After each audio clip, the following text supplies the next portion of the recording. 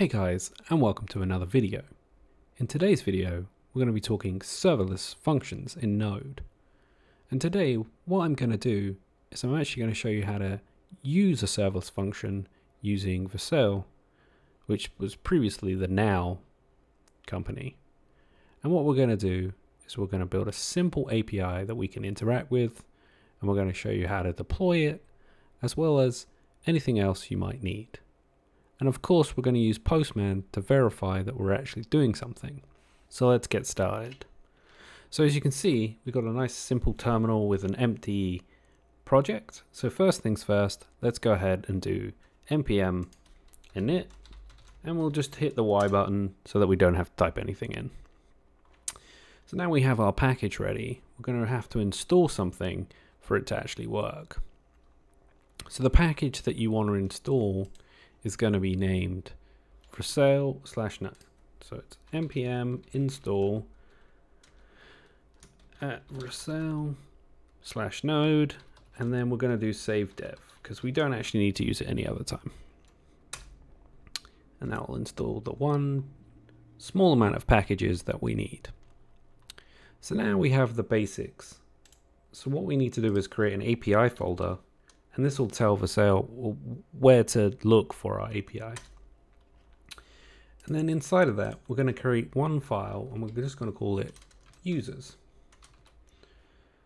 And that users.js file is going to contain what we want it to do, right? So we want to be able to get some users, and we also want to be able to post a user.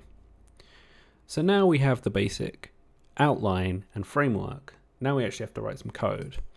So the way that this works is you have a single module.exports that takes a request and sends a response. And that's it.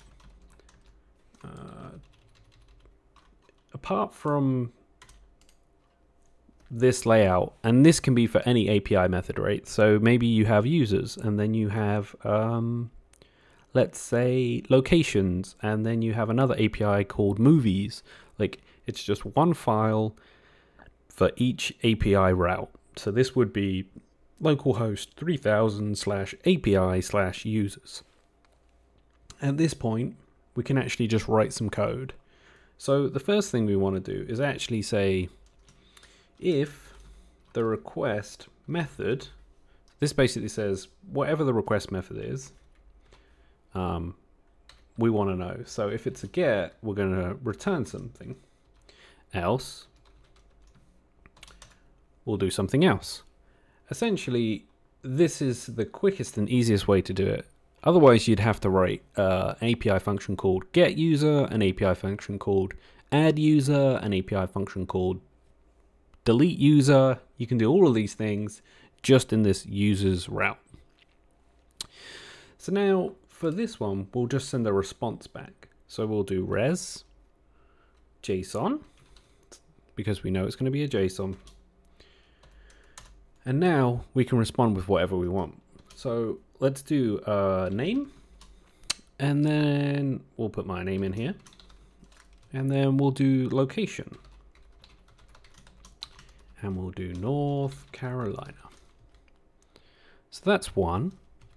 And then we'll do a next one, and we'll put another name in here, and we'll call it George, and we'll say that that location is, I don't know, New Jersey. So now our code is basically ready to test. So before we do anything else, let's go ahead and save this. And then let's type Vercel. Now this is on the assumption that you've already set up your Vercel. To do that, you just have to sign up and then install the Vercel CLI, which is available on their website. And then you can hit Vercel, and it will ask you, are you ready to deploy this? Press yes. And it will ask you the scope, which is me. And do you want to an existing project? You're going to click no, and then it's going to ask you for your project name. So we're going to keep this as this, and my code is located there. Okay, so once that's done, and it should just take a few seconds, you'll get a link here to change any of your settings, etc. But what we want to do is actually do this. And what this does is it just launches this to localhost 3000, which is what everybody's used to. So if we click on this and we go here, what we get is like this weird page, right, that says index of, and here is basically our project structure. Now if we go to API and type users, we actually get the API response that we want. Now the first problem here is, well, nobody wants to look at a screen of this is what it looks like for our project structure if someone was to hit the API, right? So imagine if somebody came along and said, oh, this is super cool, like I'm going to go and check out James's new API, and then they got hit with your project structure. They can see all of your code. They can essentially do whatever they want. So what we're going to do now is we're actually going to add a little bit of logic here that's out of the box. And that's the Vercel JSON file. And in here we can actually set some JSON and some routes and some other stuff so that we can tell it exactly what we want it to do. So first we're actually going to tell through the routes that we want the source, which is essentially what they request when they hit your API. So we want the standard response to always be this. And this will just take our API and it will just do the standard response. So this will do the GET request now. So if we go ahead and save and reopen this and refresh, now you can see by default, whenever we hit the standard localhost 3000, we actually get our response. So another cool feature that you're going to want to use is we're actually going to tell what is allowed and what is not through our API. So we're going to tell that if someone tries to hit anything other than these two methods, that we're just going to not allow them to do it. So you can use the methods, and inside of that you can do an array, and then you can set it to whatever you want. So we'll do post because we're going to allow someone to do a post, and we're also going to allow you to do the get. And while we're here, we'll just set the destination to here. Yep. And what we'll actually do here is if we change this to just /users, now what will happen when we do /users is now we get the response. Instead of having to do API /users, now you can just do /users. So at this point, what we've done is told it, hey, if it's a post or a get, we can totally handle those, but any other type, no thank you. So we should be good to go now. So let's go ahead and test out asing a post. So to add the post, it's going to be just in this else right here, and we're just going to take two things from the request body, the name and the location, and we're going to set that to the request body. And what we're going to do is we're just going to respond back as long as they send that stuff.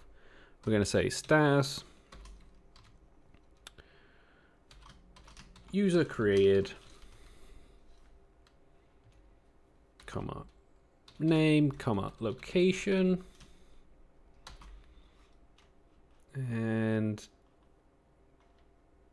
then put one of there. Oh, made a mistake here somewhere and I cannot see it. Else.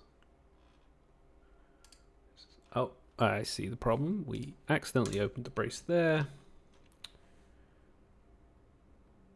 Okay, So now we have this, we can go ahead and test our post using Postman, which we have right here. And the post is just the body with the name and the location and then the route. So we actually can test this first here and say, oh, status user is created, Stephen, and his location is London. We can also test this without the API, and we also get the same response. So what happens if I try and delete? It says page cannot be found, not found, because that's the default 404 for this. If this was available as a route, but we had just said in this Vercel that this is not allowed, we'd get a different error message.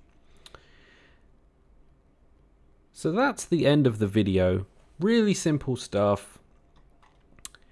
It's great to be able to just do serverless functions. Very small amount of code needed to just do a simple API. If you did enjoy a video, make sure to drop a like. If you want to see more content from me, make sure you subscribe or follow me on Twitter. Until next time, see ya!